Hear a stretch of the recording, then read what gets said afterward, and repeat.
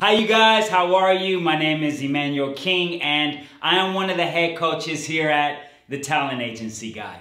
There are various styles and ways to approach a scene. Over your journey as a performing artist, don't be afraid to explore various strategies and methods which will allow you to be a more educated and well-rounded performer. Also, it will lead you into finding the best style for your specific talent. As a pianist has their piano, or a baseball player has a bat, a golfer has a golf club, you as an actor and actress are the instrument that is on display. Your ability to tap into your emotions, the control you have over your breath or fluidity in your voice, flexibility in movement, how quickly you can memorize text, or your ability to concentrate in distracting environments, like when you're on set and the gaffer or the director or the grips or the PA or background is working behind and front and on the side of you. Or if you're on a screen test and the producers or the ad agencies are texting or typing on their laptops while you're performing. You as the artist have to find the style that will allow you to best cope with all of this and make your characters and the execution of your intent in your scenes to come off natural and flawless. So don't get caught in the trap that a lot of acting coaches will consciously and some naively put on the artist that their style of teaching or method is the say-all be-all to the craft. That's nonsense. If you think about Denzel Washington, you think about Leonardo DiCaprio, Daniel Day-Lewis, Johnny Depp, Halle Berry, Natalie Portman, Julia Roberts, Meryl Streep. They are all brilliant performers and they have the awards to prove it. So how is it that they're all brilliant and they approach the text differently? And not only do they approach the text differently, they're not using the exact strategy of the guru who's telling you that you have to use their technique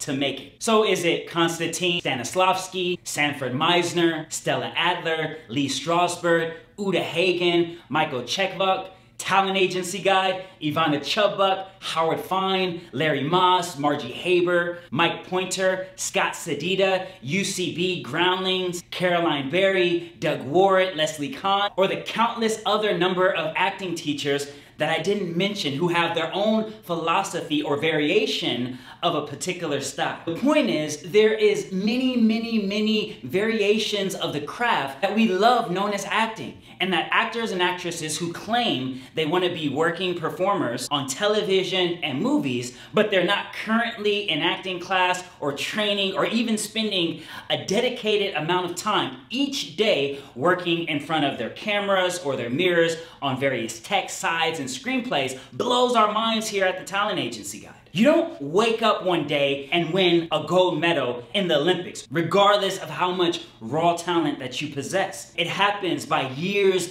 of dedication and growth.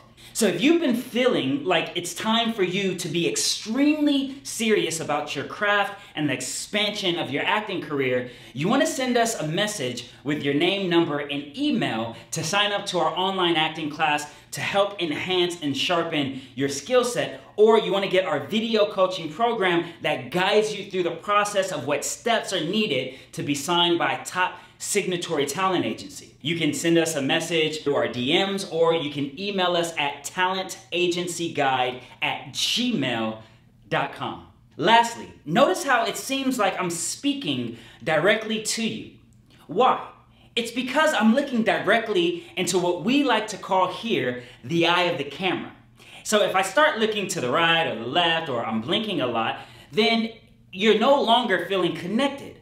But if I can lock on to the center of the camera and I can speak to you, and on close-ups I do not blink, then there's nothing for you to be distracted to think that I'm not speaking to you, even though hundreds of people who are watching the same video will feel the exact same feeling.